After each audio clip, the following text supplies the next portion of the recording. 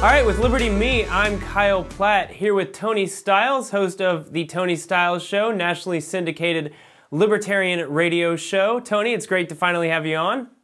Thank you. I appreciate being on. We met up for the first time at ISFLC in Washington, D.C., and it was really fun. It was great to talk to you there. And the thing is that I find interesting is that you keep getting into you keep getting into trouble. Or maybe it's not your fault, but recently your Facebook account was banned or disappeared somehow. And I guess it's back now, is that correct? That's correct. It just came back yesterday, sometime in the middle of the day. It was just by surprise. We were working on it. It was kind of a battle. We had a lot of things going on with that. The details as to why may eventually come out, but we have strict advice by our legal team not to say anything or do anything with that. Nothing bad happened. We didn't do anything wrong. Somebody else posted to our page something that shouldn't have been posted, which caused it to be banned. It was something very controversial and very time sensitive to that particular day.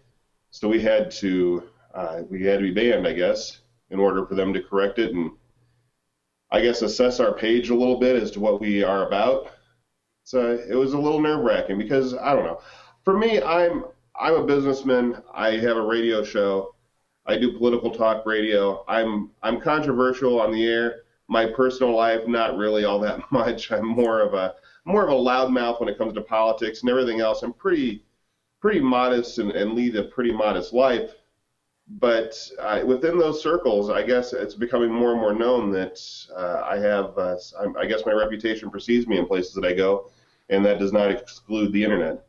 Sure, sure. You know, I kind of assumed that was the situation, and I bet you did as well, because, you know, I peruse your site. It's not one of those places that's going to, I mean, obviously you're talking about libertarian things, you're talking about things that are kind of on the cutting edge of philosophy and politics, but it's not, you know, anything dangerous, really. Well, maybe. I don't know.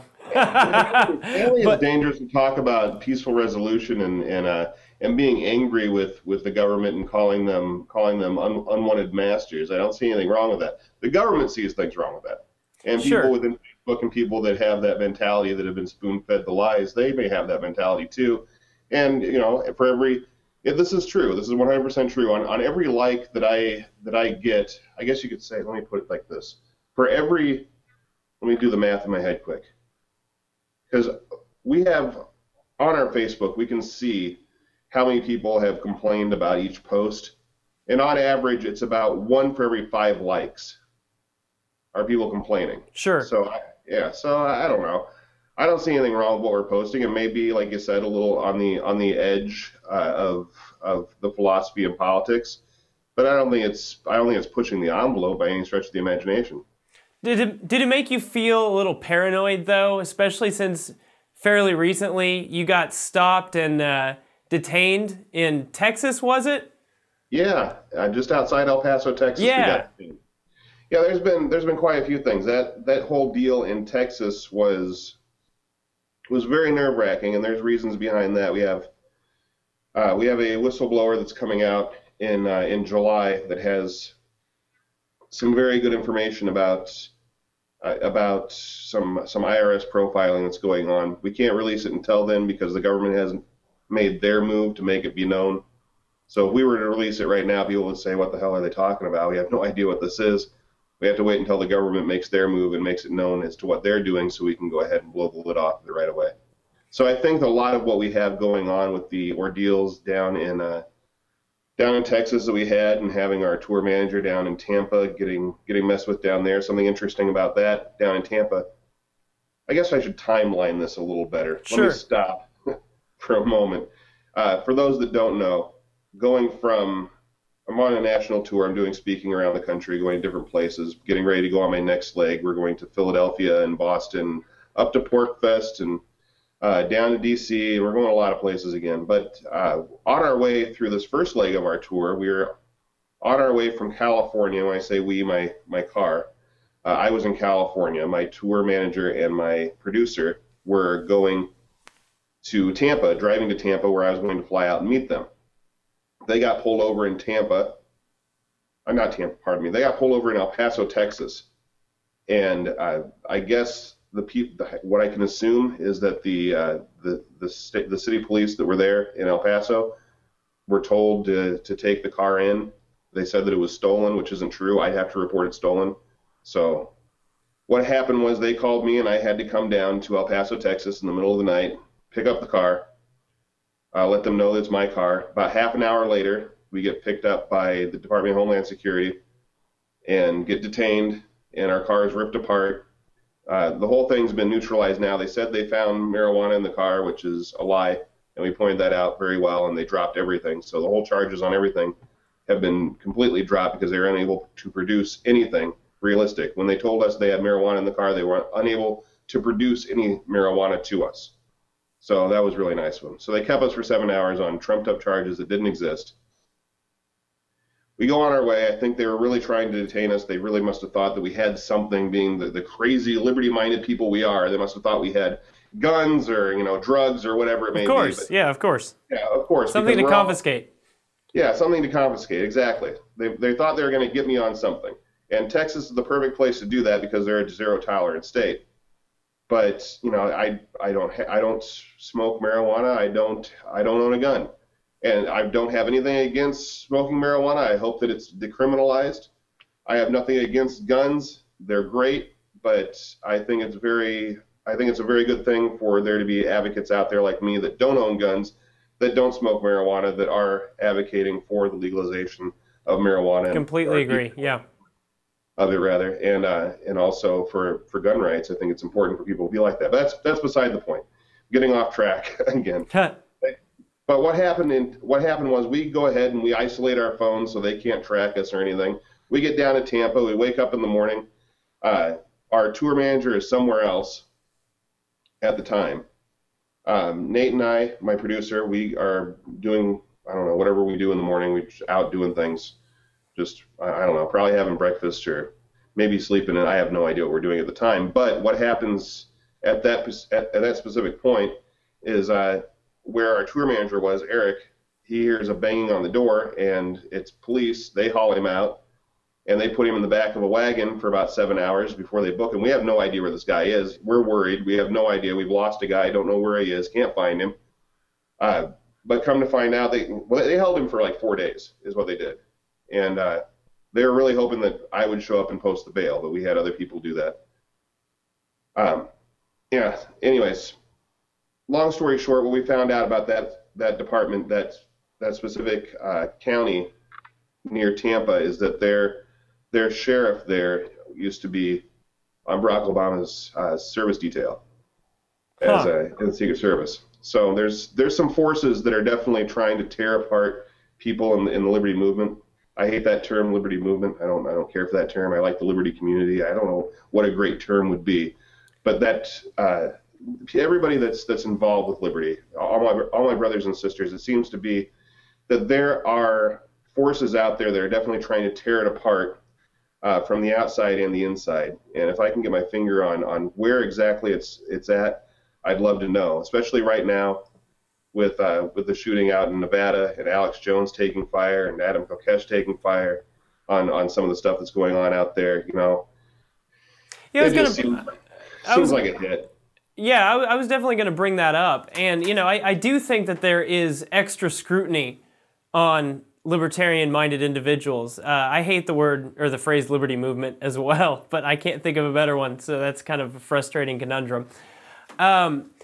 But, you look at what happens whenever you've got individuals out there who shoot a couple policemen, put Gadsden flags on one of them, and now you've got Salon articles coming out saying, this is what libertarians are. It was expected, unfortunately. I knew it was going to happen.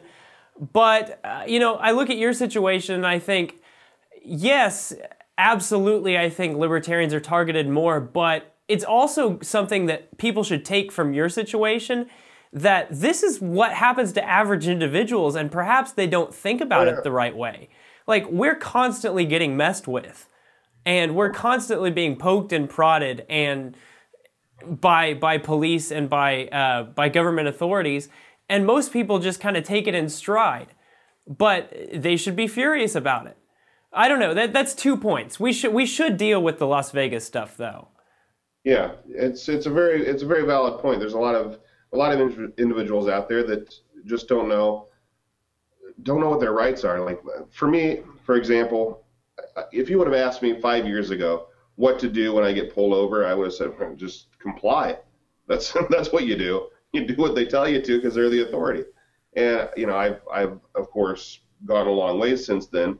Now I knew at that point when we had the DHS surrounding us, I was asleep in the back seat. I wake up to getting swatted at in the back seat by the tour manager, and waking up to lights around us and him saying we have trouble. My first thought then, much different than 5 years ago, my first thought then was I need to pull out my camera. Right. Yeah, definitely. Yeah, I mean, we need to document this stuff. I think that was one of the things about Las Vegas, is that Las Vegas cops refuse to have cameras on their vehicles, like a lot of cops around the United States. But it's kind of an uneasy thing right now, talking about the Las Vegas situation in the libertarian community. Personally, I don't think that you can justify shooting cops who are just eating lunch. Lunch, I know. Yeah, exactly. that's not justifiable. That's not libertarian. Yeah, no, it's not at all. So you have to strike that perfect balance, I guess, which is difficult. You have to understand the problem that cops pose, and the fact that if anyone reads Radley Balco, which they should, cops do see civilians as the enemy right now. But you can't do that, and these people, they're not libertarians. They weren't. No, they're not true libertarians. They may be. This is what's dangerous about what's out there. There's a lot of people out there, and I won't name names, and some of them are very good friends of mine. Some of them are just simple acquaintances of mine, and I don't disagree or agree with anybody. I try to stay as neutral as possible. I like a debate here and there when it's needed. But here's what's dangerous about what went on. If they want to label those people as libertarians or as anarchists, anarcho-capitalists, whatever label they want to put on these people. Libertarian being the easiest, most recognizable way to put it. These people, maybe they were right at that edge of understanding what libertarian is, but maybe they got a hold of some material that they didn't quite understand just yet, that they weren't quite ready for.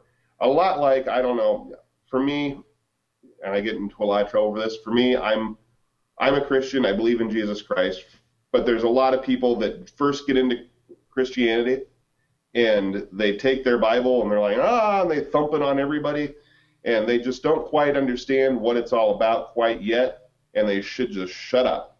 They should be quiet until they understand things, and let the people that do understand things take care of things for a little bit. Maybe just like that, within the Liberty movement, there's that phrase again, within the Liberty movement, maybe there are some people that just came along, these people, and thought, okay, I do believe in this libertarian mentality, and got a hold of some material they weren't quite ready to digest yet, and took the wrong way, and went a strange way, and went the wrong direction with it. Sure, and But then again, maybe it's a setup too. Yeah, that's true. But when something like this happens, it's not going to decrease the state. It's not going to decrease the amount of policemen. It's not going to decrease the amount of police force. If anything, what happens is you get a public who, up until now, I think, had been less sympathetic of cops as of late. And now, all of a sudden, when something like this happens, there's going to be a huge outpouring of support for cops. There's going to be a lot more police on the streets. And it's immoral, number one, but it's so counterproductive from a strategic standpoint. If we really want to decrease the amount of cops and decrease the amount of force applied by cops, you can't do something like this. That's exactly right. It's counterproductive, 100%. Like you said, it's cops sitting there eating lunch. If there were cops on my property, I don't own a gun. They had guns drawn on me. I don't know what exactly I do. That's my fault for not owning guns. That's my problem that I have. But there's a lot of people out there that say if cops come onto your property and they have their guns drawn, shoot like they're the enemy. What do you think of that? I'm sorry, I turned into a host all of a sudden. I just realized that. No, that's fine. That's kind of the conundrum that we face. In fact, I want to have you on at multiple times in the future, and we can just, shoot the shit back and forth, because that would be fairly entertaining. But yeah, the issue there is that it's very simple. I think that the libertarian position, and I'm not here to tell people what they should believe, but I think the libertarian position is that you can apply force in self-defense. And if somebody feels, and this is a legal thing, right? It reminds me of the Trayvon Martin, George Zimmerman thing. Can you tell somebody, or can you see if somebody really did feel like their life was threatened in that situation? Well, I mean, if someone feels that their life is truly threatened, I think they have the right to defend themselves in that manner. So let me ask you this then. If there's police that show up, let's use this same analogy again. Police show up on your property with guns drawn. At what point does it become self-defense? The moment their guns are drawn, or the moment that somebody starts shooting? Because with self-defense, as far as legal terminology goes, somebody else has to start something. Right, sure. They would have to just charge a weapon before you could say it's self-defense. Right. Well, and this is where things get very tricky as far as the legal system goes, in that you got to understand that you're facing a jury of your peers, and that jury of your peers, for the most part, probably support police officers. Oh yeah. I mean, you have to think about these things before you take action. Oh yeah. Yeah, it's a difficult one, because for me, I know I immediately would feel threatened. I feel threatened in the presence of police officers. There's never been one single time where I saw the police and thought, oh, thank God the police are here. I now feel protected. That's never been the way I felt. It's always been, oh, the police are here. And I don't have to be doing anything wrong. Most of the time, 99.999% of the time, I'm not doing anything that's thought of as wrong. The other percentage of the time is what society would see as wrong, and that's a very small percentage. But what I'm getting at is that if I'm not doing anything wrong and they're coming up to me, and not necessarily coming up to me, but I'm in the presence of a police officer and I feel threatened, if their gun is out or not, whether they're looking at me or not, at what point do I start to think that, how do I want to phrase this? At what point do I become a victim? The moment that I feel threatened? Because if you want to go from a standpoint of a lot of feminists, or just women in general, I guess would be better. A lot of them, just in the presence of any person that they've had a bad encounter with, if they're in the presence of that person, they feel threatened, right? So a lot like that, I've had bad encounters with police, and I've seen other people have bad encounters with police. I feel threatened at that point immediately when they're present. So, maybe I should, I don't know. I guess I don't have a point. I guess I don't know where I'm going with this. I'm just thinking as far into this as I possibly can, trying to dissect the whole thing is what I'm doing. Well, you're going down the rabbit hole of the legal system there, which is really tough. Turning point. There's no point where I can discern at what point do I decide that I'm threatened and should defend myself, or the point that I just feel threatened and do nothing. Sure. When you feel threatened, the first natural instinct is to do something about it. And the police are the people you go to if you have somebody that's bothering you. Right. I think the overarching point, or at least the one that I come away with there. Sorry, what? I said it shouldn't be that way. It shouldn't be the police are the first people that you think of to go to, but that's what I mean. That's what I mean, though. That's the overarching point that I come away with, is how sad is it that this job, these people in this profession that was invented to protect people, are the first thing that you think of when you think of fear. You're right. I've never felt better when cops are around, even if I'm not doing anything wrong, because I know that they have impunity. I know that they can throw me in prison. I know that they can do all sorts of things to me, and nothing will happen. And I mean, if anyone comes away from this conversation with anything, it should be an understanding, if you didn't already understand, that there's something seriously wrong there. Oh yeah, absolutely. It's true, that impunity point. They can do anything that they want to, and is it our fault? That's another good question to put out there for people. Is it our fault that they're in that position? a lot would argue, yeah, it is. We should have gotten out. We should have voted for them to have less. We should have voted for people that would have limited their authority, that would have limited other authority, that would have limited any authority. But we haven't. We failed as a society to do that. But then there's the other side of it that says, you know what makes up a society? The government or the people? Sure. So there's yeah, and then you have to define government. Tony, I know you have to go. I know you're a busy guy. You're on tour right now. I really appreciate you stopping by and talking to me for a little bit. Let's continue this, please. Let's go ahead and just have multiple talks in the future and just kind of go back and forth and discuss these issues. And hopefully through our consternation and just kind of mental gymnastics, somebody watching might come away with something interesting.